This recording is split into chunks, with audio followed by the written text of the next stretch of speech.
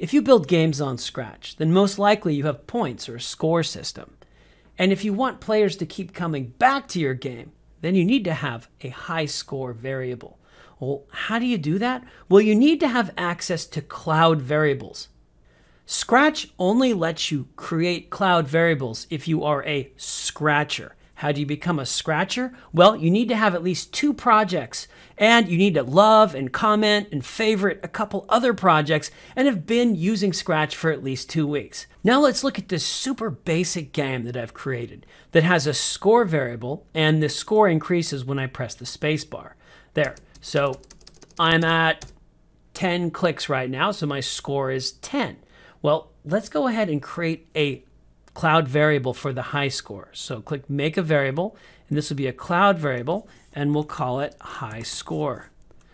Click OK. Now remember, Scratch only remembers numbers in cloud variables. You can't do letters or any type of symbols. At the beginning of the game, we don't want to set the high score to 0 because that will erase the old high score. So what you want to do is say, when the game starts, set the high score to whatever value is sitting on the server.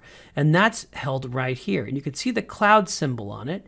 So we'll set high score to high score.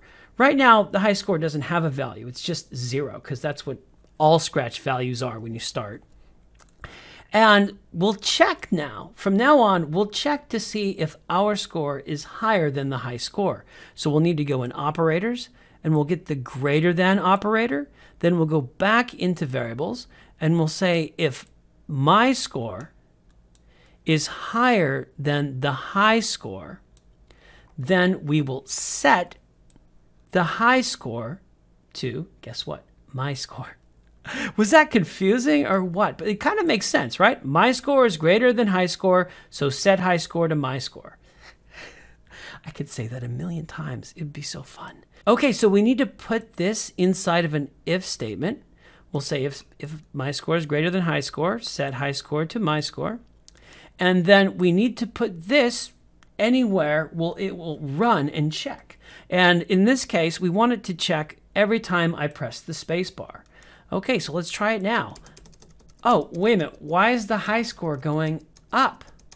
Because nobody's ever set the high score. And in this case, I'm setting the high score. So now, watch this. I'm going to refresh the game. My score is 0, but the high score is still there. And it won't actually change until I reach that amount again. So that's how high scores work.